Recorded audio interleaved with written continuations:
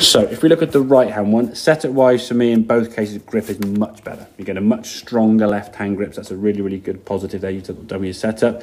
These are the practice swings.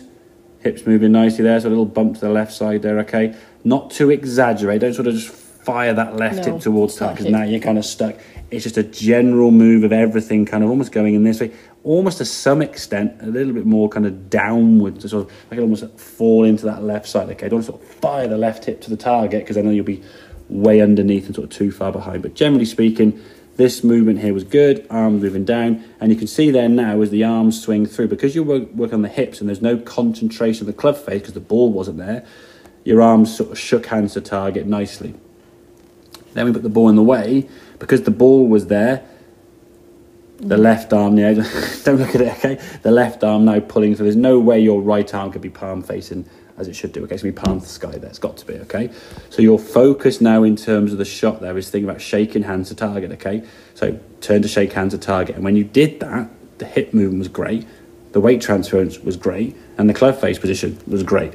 So you're simply just thinking of one thing. That was a little bit extreme out there, okay? It needs to be a kind of, and again, think if you were going to shake hands with someone, your arm's going to be, there you go. You wouldn't like, okay, and like overly reach for them, yeah? You just turn your torso and put your hand out so you control where your hand goes. And I don't think anyone really has ever said when you've turned to shake hands with someone, oh, where's my hand got to be? You wouldn't go, oh, that's wrong, and then turn your hand. You just go, there you go. We're aware of where our hands are kind of pointing, okay? So you're more like that. Then when you put the golf ball in the weight, compared to that right hand one now, okay?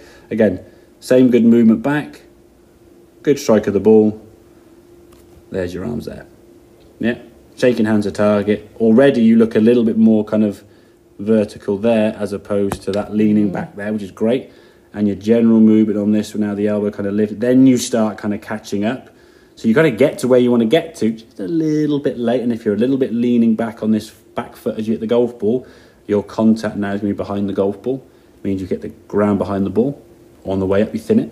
So when you're doing your chipping and your pitching, those sort of ground first or thin shots will come in from that, okay?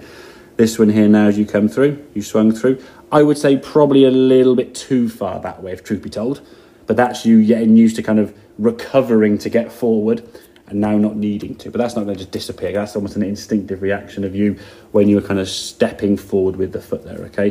When you get to that follow-through position, I mean, there would be okay. That's more than enough weight shift onto the left side. Just let your arm just sort of fold up over. You have to kind of keep moving forward, only because from this one, when you're back here, I've got to move forward now, and you got kind of, you're moving at the end to try and get into the good position you know you want to get to, but you're kind of masking it a little bit, yeah? So the movement this way happens more so from here as you're coming down, okay? Not after the shot, okay? But if you can, I think, simply just in simple words, just shake hands to the target, yeah? When you put that movement in there, practice that one with the palm on the other side of the grip, yeah? Just turning towards target and just think, yeah, there you go. And when you do that naturally, Sean, your torso twists, your body rotates and the weight shifts without having to really think about anything specific, yeah?